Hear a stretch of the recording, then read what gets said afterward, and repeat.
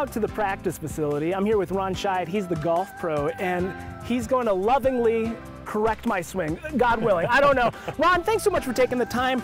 Tell me a little bit about how long have you been in this position?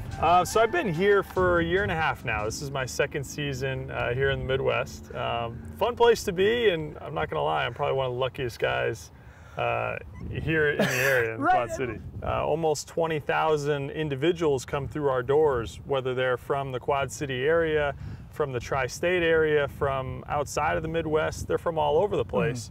And then we also get to meet 156 tour players every July. Right, so, because this is the home of the John Deere Classic as well, right? That's exactly it. That's exactly it. So it's getting to meet the people, getting to know the personalities, and facilitating golf. I mean, I come to work at a golf course every day.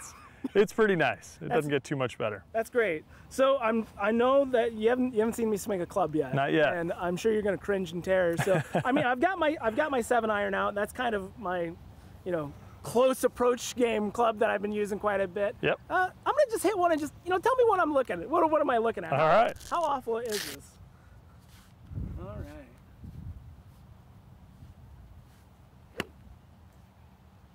Yeah. There's a lot going on there. We've got a lot to work on. I mean, we're gonna start with the look. Okay. Okay. You look pretty good, actually. You've got flat front pants on. You've got a collared shirt buttoned all the way up. You actually do pretty well. You got your golf spikes on. Spikes on. That's not bad at all. Right. Then we start to break down. Okay. Bad grip, bad posture, bad weight transfer, bad turn. All of that needs improvement. But the biggest thing is the grip. Right from the start, you've got what we call a baseball grip or a 10-finger grip, where you've got the two hands split apart. It makes it difficult to hinge the club and rotate the club face over with that split grip. So what we'd like to see is we like to see the hands closer together by going with either an overlap grip or an interlock grip. So on an overlap grip, you're going to take your right pinky finger and you're going to stick it over the gap between the left index and left middle finger, just like that. All the rest of the fingers, aside from that right pinky finger, are going to be touching the club. There you go. All right. Yep, exactly like that. That's called the overlap grip, the Varden overlap. Now, keep your hands in that position. You're going to stick the right pinky finger out and the left index finger out, and then wrap the two together. That's what we call the interlocking grip. That feels a little bit more comfortable for me. And that's what we're looking for. We're looking for which one of those is more comfortable for you. And if it's the interlock, then great. But essentially it gets those hands a little closer together, allows you to get a little bit better wrist hinge at the top, and allows you to square up the club face a little bit more effectively as well. So we'll start there. All right. Ready for some more help? Oh, anything that you can help me with, I'll take it. That's for sure. A little bit of bend at the knees and a lot of bend at the hips to get those arms out in front of you. Now where you fall apart is on the way down. I fall apart in a lot of places. It is.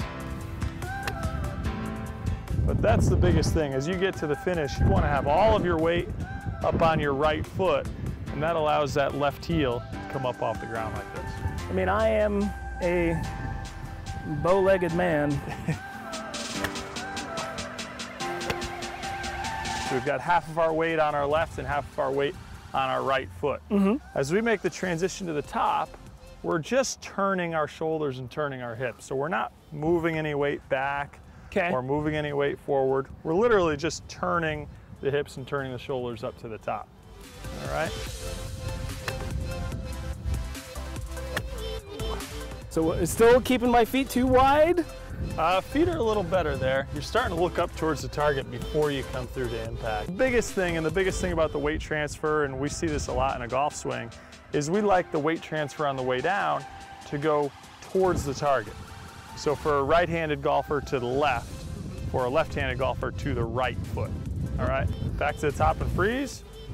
All right, see how your hips are pointed at the target? Yeah. We want to get your hips turning.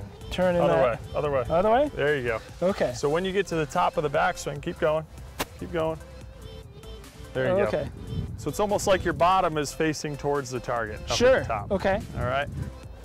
All right, give me the full swing. Full motion. No golf ball. There you go. 2 more. All right, hit the ground this last time.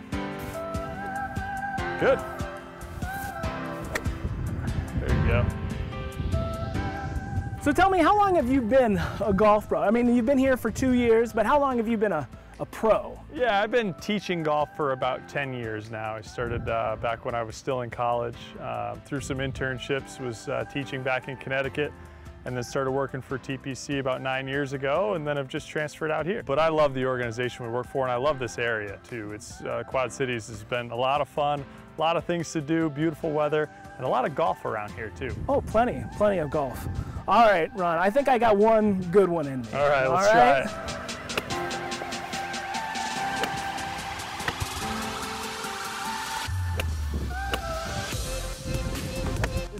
Is this the worst you've seen? No, no. That's all I need to hear for me is I'm not the worst golfer you've seen. And you know what? The good news is it only gets better for you from here. So you got a lot to look forward to. There you go. Much better. You keep working on that, it'll continue to get straighter and straighter. Straighter and straighter. Because that's the whole point, is to shoot straight, right? Want to keep it straight, want to get it up in the air, and you want to enjoy it. You know, golf's about having fun. And that's what I'm all about. I'm ready to go have some fun on the course with you, man. Let's do it.